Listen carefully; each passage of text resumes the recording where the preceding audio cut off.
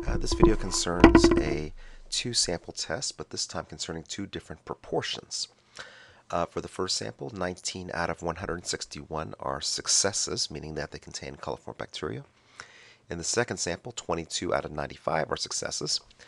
So the first part of the question, which I'll deal with the second part later. The first part, can we conclude that the larger particles, 90 to 95 microns, are more likely to contain coliform bacteria? Okay, so this one concerns two different proportions.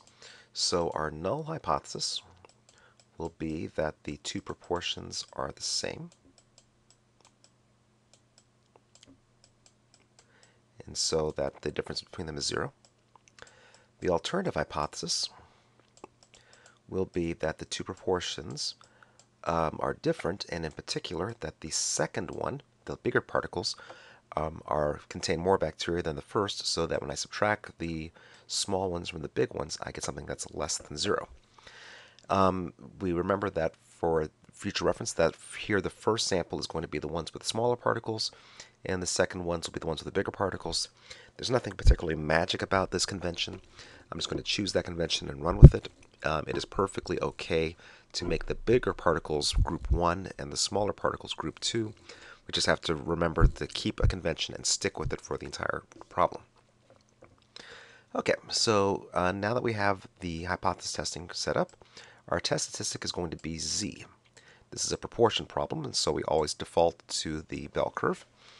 And so our test statistic is going to be the observed difference minus the expected difference divided by the standard error for the difference. And this time the standard error for the difference is going to be equal to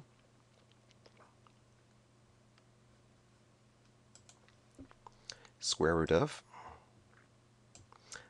p hat times q hat times 1 over n sub 1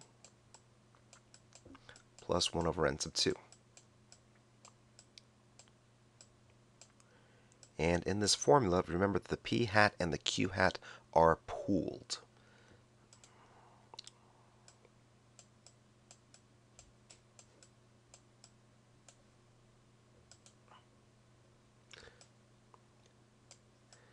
In other words, we use both of these figures to determine the values of p hat and q hat under the assumption that the proportions are going to be the same for the two samples. Okay, so let's start turning the crank with this. Here's the data. Let me make it a little bit smaller.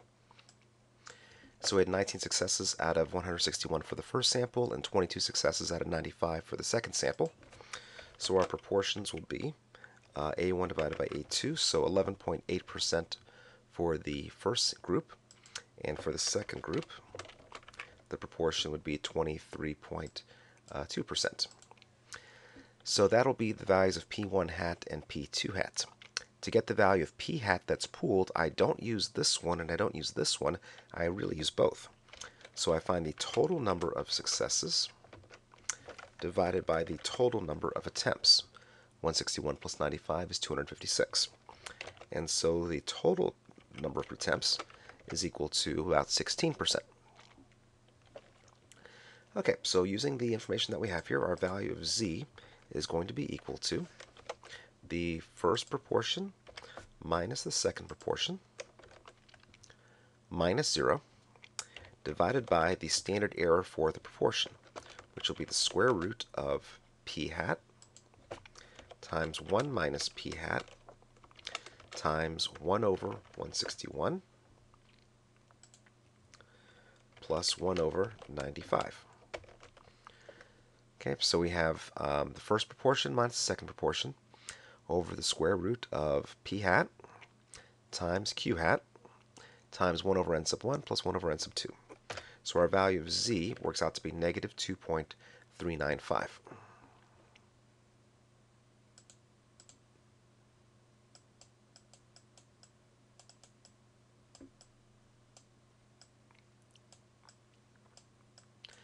Okay, at this point there are two possibilities that we can use to proceed.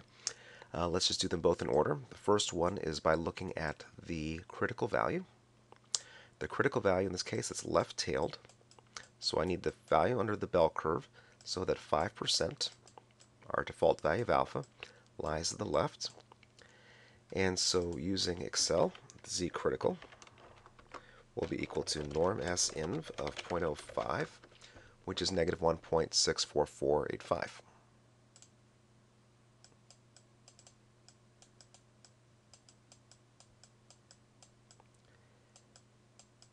And this divides the cutoff so that on this side, my decision would be to retain the null hypothesis.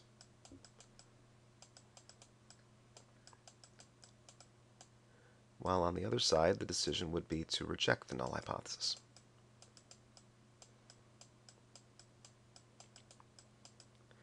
And clearly our value of negative 2.3935 falls in the rejection region, and so my decision is to reject the null hypothesis.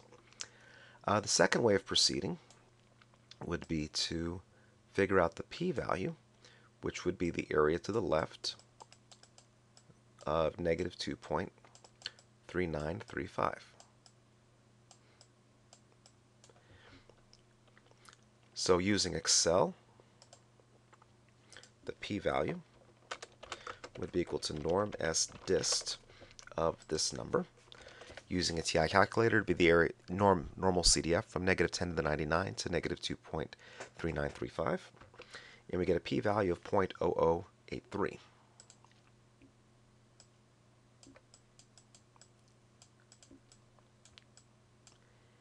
And clearly the area that I shaded in blue is less than the area that I shaded in red. The p-value is less than alpha. And so my decision would be to reject the null hypothesis because there'd be about one chance in maybe 120 or so of seeing a p-value of seeing a test statistic this extreme or more extreme.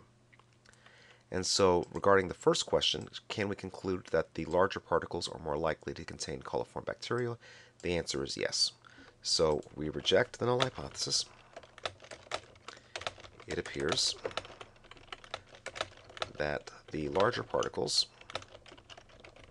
are more likely to contain coliform bacteria.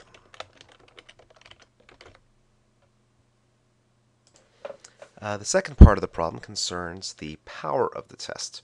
Find the power of the test if 10% of the smaller particles and 20% of the bigger particles contain coliform bacteria. To do this, we note that the form of the alternative hypothesis is that the difference is less than 0. And so let me clear off some space and let me put up the formula for the power. Okay, so there's the formula that we need to use. It's quite complicated, much more complicated than computing beta for the case where we had the z-curve before, because I have two different samples to worry about. Okay, so on the screen right now, let me point this out before I forget. What we have here is the formula for beta.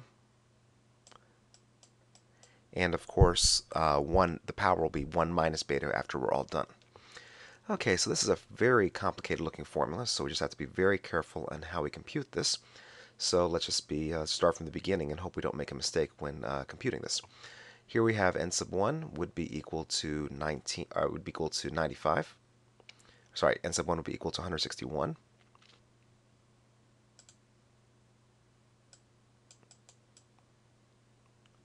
N sub 2 would be equal to 95, the size of the second sample.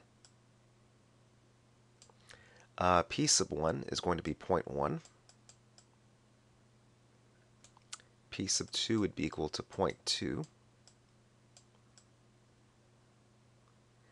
And the value of alpha, well, we had a 5% test before, so my alpha will still be equal to 0.05. And I believe that was everything that we need to do this problem. Then we just have to be very careful when turning the crank and doing the computations.